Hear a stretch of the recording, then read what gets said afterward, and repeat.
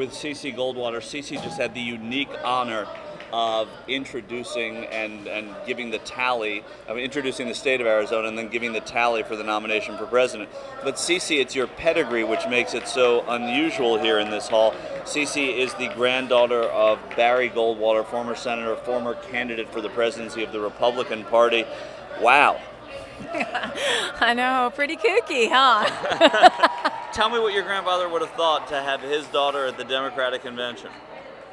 You know, I don't know, but based on what the Republican Party is doing now, I can only think that he'd just be go girl.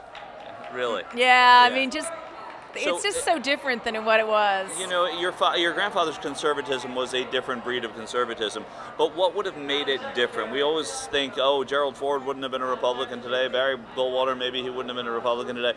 What about Barry Goldwater is not a Republican today?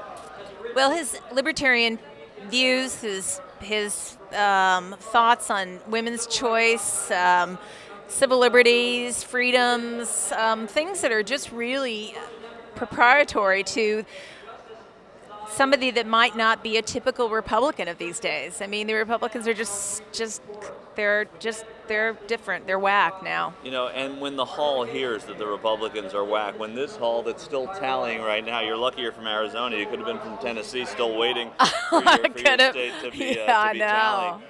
When this hall heard that, what message did you want to send by saying, hey, look, Barry Goldwater's granddaughter's in the room? I was hoping that the fact that my grandfather was so good at going across the aisle. You know, he was a Republican statesman, but he went across the aisle and negotiated with Democrats and got things done, and it was really all about that.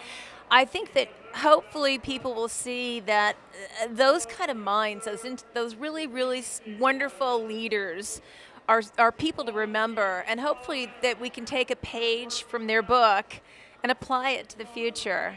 Hoping so. Very quickly, CC, before we finish up, what do the rest of the Goldwaters think of CC being at the Democratic convention? Oh God, I have no clue, and I'm sure I'll get it when I get back. But I know that I've got a handful of them that are so excited, and that's all I can say. I'm excited. CC Goldwater, Thank thanks you very much. Thank you.